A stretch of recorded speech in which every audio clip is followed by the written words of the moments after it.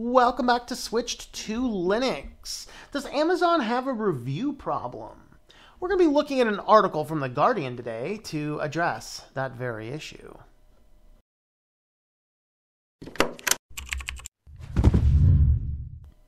Alright, so what we're going to look at here is there was an article that came out today, maybe it was yesterday. Yeah, it was yesterday afternoon, from The Guardian, basically saying Amazon shoppers misled by bundled star ratings and reviews. So what they're basically saying is that there's issues on the review things, and Amazon reviews have had its number of issues over the years. One of them is, of course, that it's very possible to buy reviews. And there's legitimate sites that, now some of the quote buying review sites, they don't guarantee you, like there's scummy ones and there's not scummy ones. Not the scummy ones is pay us money and we'll have an Indian call center get up there and give you and spam your profile with a bunch of 5-star reviews, and people recognize that. The last scummy ones is in the author world, at least, and I don't know how this works in other fields, but as an author, you used to be able to buy a package, and basically it was companies that had mailing lists of people who did author reviews, and some of these still exist. I've looked into some of them, and these are not scummy. These do not give you 5-star reviews. It is literally you buy the service, the company picks up the books, and then they will pay the reviewers to get the book, read the book, and give an honest review on Amazon. And it's used to be called an Amazon Professional Reviewers. Those programs in the author world are generally a decent thing because you will get some people that love the book and love the style, and you get some of them that are like, maybe not. And so you're not guaranteed 5-star reviews. You're guaranteed reviews, honest reviews. And so there's two things in that industry. Obviously, the more integrated one is that last option. The less integrated one is paying a Chinese call center or an Indian call center to spam your profile with 100 reviews for $30. And that is one of the things to look at. But the problem with Amazon is that reviews carry with it a lot of credit, and the problem is sometimes the reviews are not necessarily good, sometimes they are. Now, another issue is there's requirements as to who can leave a review. So you can't just create an Amazon account and leave a review. Right now, as of now, you have to have an Amazon account, have an actual credit card on file, which is odd to me, and then you have to have spent over $50. I think as long as I have actually spent my own money to buy a product, I should be able to review it, no matter how you got that money. And frankly, they don't have that option. So if you go and look at an Amazon review, there is a verified purchase option, which means that the person bought the thing through Amazon and they're using that Amazon link. Now, does that always carry with it the most weight? It may not. The problem is with that system is that it's very possible for me as an author to give you a copy of the book. You want to get on and give it a legitimate review, but it doesn't show purchase verified because it doesn't. Okay? Because I've given you the copy of the book. So there's a little bit of issue in the world in that arena. But let's go ahead and have a look at what The Guardian is talking about. Basically, what Amazon will do is in some instances is they will bundle reviews. And so what they're looking at is there's some badly translated books. So if you go back into the public domain, you can grab a lot of books. Now, not everybody can just grab a public domain book, reformat it, and put it on Amazon. If it's something that is in the public domain, the requirements to put that on Amazon is it has to have some extra merit. So maybe it has an extra literary review. Maybe it has a specific translation. Maybe it has whatever it happens to be. But it turns out that a lot of these things that we're looking at seem to have scraped from the public domain, thrown something together and just tossed it up for sale or maybe even for free, and then these guys got bundled together in reviews.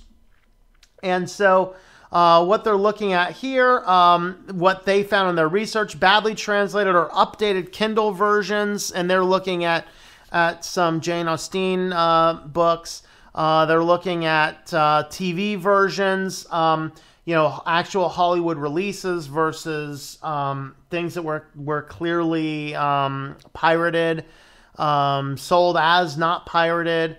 Then they had, there's some reviews for those, complaints from consumers who had been misled because of bundled things. And so here's what they're looking at. Now, you had to go to the UK to see this. In fact, they have a picture here, and I want to see, is this still the case? And as of today, it is. So what I did is I searched specifically for the Collins Classic Pride and Prejudice, and then here's the Collins Classic Persuasion. Notice that the reviews is exactly the same.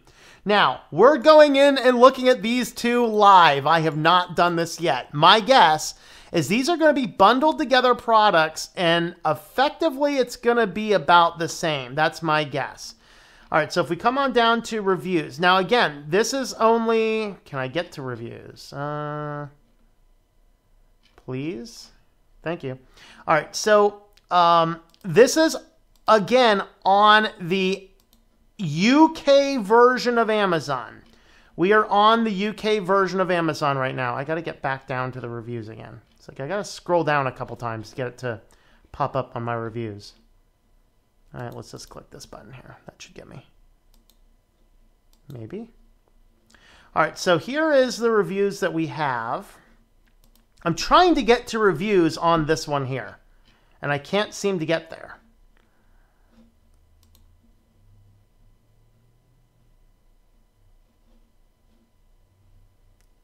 Transferring.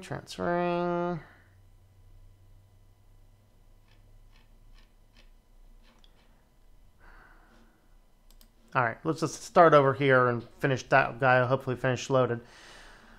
So here we have a variety. So you can see this mark here, top 500 reviewer. These are the ones we're talking about. These people actually make careers out of joining mailing lists to get reviews. Some of them it's paid books. Some of them it's different things. All right, so here's our reviews over here. And you'll see that they are exactly the same reviews. In fact, it's the same URL exactly. We've landed on the page. You can't see the URL is exactly the same. And so whether we got here through Persuasion or whether we got here through Pride and Prejudice, literally it's the exact same. You can kind of see what we're doing here. Nothing is changing. And so what they're looking at here is that if we go back to this book, they have linked all of these guys together in such a way that it's causing these. The UK Amazon site does not seem to work very well. So literally they have linked every one of their products together. There are 2,730 formats and editions. So whether you're looking for Pride or Prejudice, or you're looking for Persuasion, or you're looking for anything else done by this author, by this particular publisher, you're actually going to find, there's so many of them, it's not even pulling them up. You're actually going to find that you can find, look at all these different editions. You're actually going to find that you're going to land on these, and what they're doing is this publisher should be kicked off of Amazon, is what we're saying. What they're doing is they're linking all of their books together in such a way that all of their reviews count for all of their books, and so they all jump up and get a high sales ranking. And they're doing this to game the system. Amazon UK needs to shut down this publisher. They're a scammy publisher. And this is the type of thing that we're talking about, that the Guardian article is talking about. And presumably if we search for, they said Harry Potter does the same thing. Let's have a look at the Harry Potter books. So I'm not showing that, just searching for Harry Potter. We are seeing that the review numbers and counts are different. You can get the full collection. So I'd have to dig into it, and they did not give us a specific explanation as to what was going on. Now, is this a global issue? Apparently it's not, because if you head on over to the UK version and look up, here is the same Collins Classic Pride Pride and Prejudice and Collins Classic Persuasion, you'll see that these actually are listed as separate products with their own separate reviews, even though the publisher is the same. Now, this is because the platforms work completely different. So much so that if you buy my books in USA and you buy my books in the UK, I actually get 2 separate payouts. I get one for the US and I get one for the UK. And so this is because Amazon runs differently and there's different laws dictating how they do different things, and it really causes a lot of confusion in the world. But it's not something that is completely solved. And I remember I was looking up hand-powered washing machines at one point in time. And so this is something that pops up. Now, this is a case where this company, Avalon Bay, has 2 similar related products. One of these is a washing machine, and one of these is a hand spin dryer.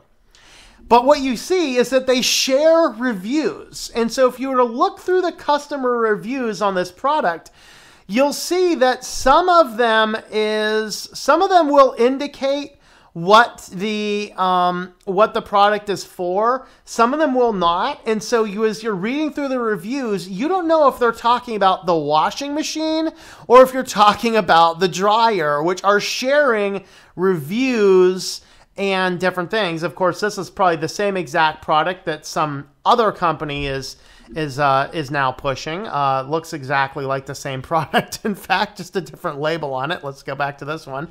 See that? Look at that. Same thing. Just different, different naming label. You know, manufactured at the same location. And this is the type of thing we're talking about. There's a lot of these issues. Now, there's places that bundling reviews like this is actually a good thing. And this is when you get into books. So this is, of course, my book, Testing and Temptations, which is available as a Kindle, an audiobook, or a paperback.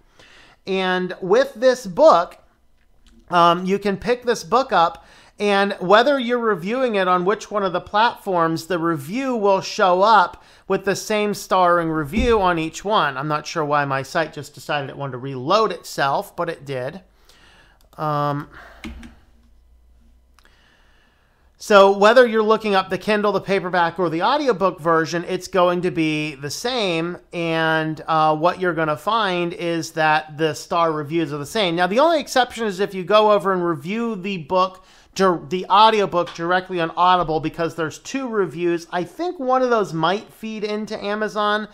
But the other review is actually for the narrator. So you can review the narrator individually as you can review the book itself, the content. And so this is where this bundling is a good thing, but apparently in UK, you can bundle it and combine them all together. So I actually have 3 different books available. Of course, this is the old one. I actually have 3 different books available, and they all have their own separate reviews, their own separate platform. But any one of these will all link in and give the same review thing for each of the individual formats. And so there's a good thing and a good part of what Amazon is doing. So is this article correct from The Guardian? Well, yes and no. Their UK system needs a way to prevent authors from gaming the system like Collins Publishing is doing.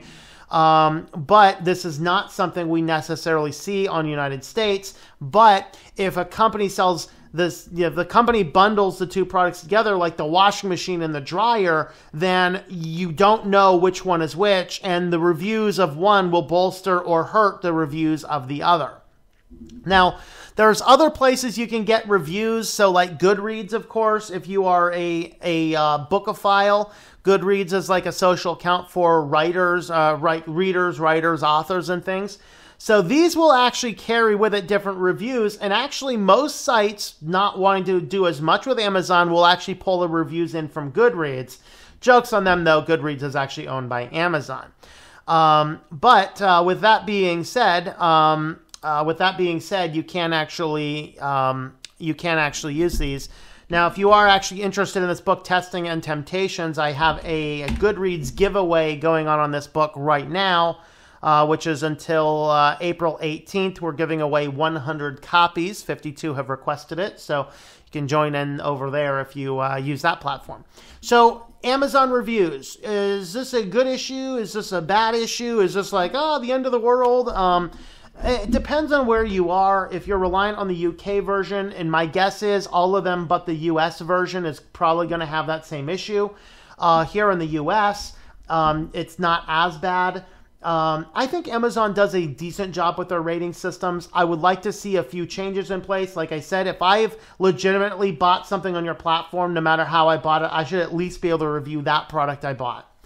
And right now you can't. I'd also like them. I actually have other people that have left legitimate reviews for my books on Amazon that Amazon has rejected the review for apparently no good reason. That's a problem, because as an indie author, I rely on reviews for bolstering them up. In fact, some of the programs I could take advantage of for marketing my book, I can't until I have a certain number of reviews on the book as a whole on Amazon. And so Amazon needs to do a little bit of work, but at the same time, Amazon is they're in between a rock and a hard place. So that's kind of my thoughts. What are your thoughts on this? Let me know in the comments down below. And once again, if there is an independent author that you know, definitely help support their work. There are better places to buy from them from Amazon. At my site, it's directly at ourwalkinchrist.com. And I have other places you can buy the books from as well if you are interested. So thanks for coming along. You can help me out with taking a look at the links up above me or in the description down below, and follow along on the social media platforms if you want updates on what the channel's doing. So thanks for coming along, and hope that you enjoy switching to Linux.